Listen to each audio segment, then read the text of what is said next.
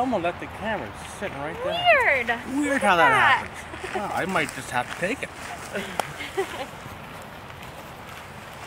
Wow.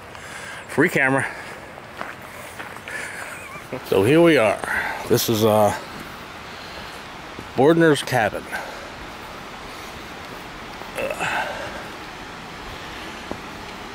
So what happened was, this fella from Pine Grove, he's a teacher. He built this way back in the day. Yeah. Yeah. Got a nice little waterfall here. Yeah. Pretty cool. Now I will go and to the other path that is the one you're supposed to go up. So hold on a second. Like I was saying, the fellow who built this, he's a woodworking teacher. Well, the state came down and started building the park. They were going to do the eminent domain thing, and they were going to take it from him. He refused to leave, which honestly, if you look around, I would have refused to leave too. I mean, this is amazing.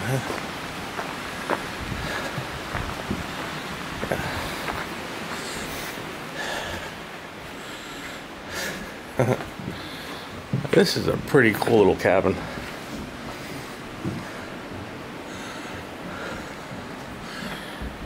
There'll be wine, a little cellar here.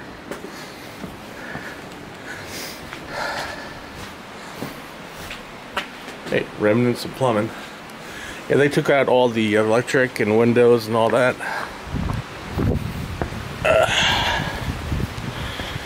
Yeah.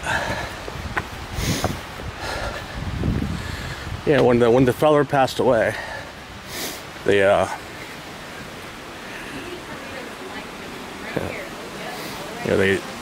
group of people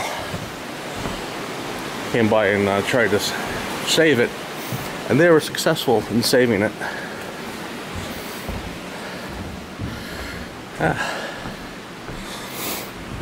So here we are. Yeah.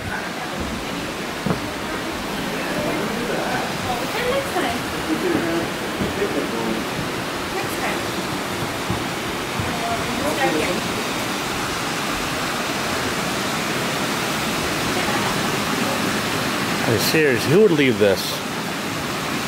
Except for the fact that Route 81 is right up there. Or 80, whatever route it, you know. There's a major highway up on top of the hill.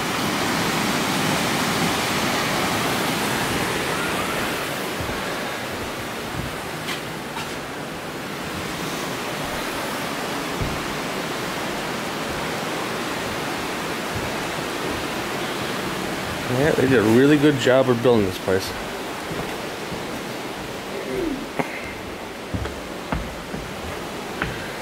Yeah.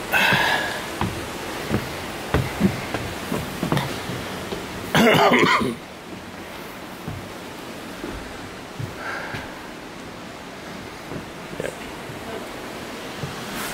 Excellent job.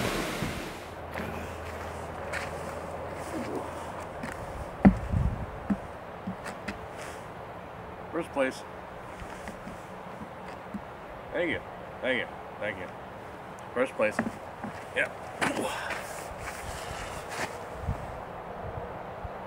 I just got first place. Yeah. I got first place, right? See right there? I was first place.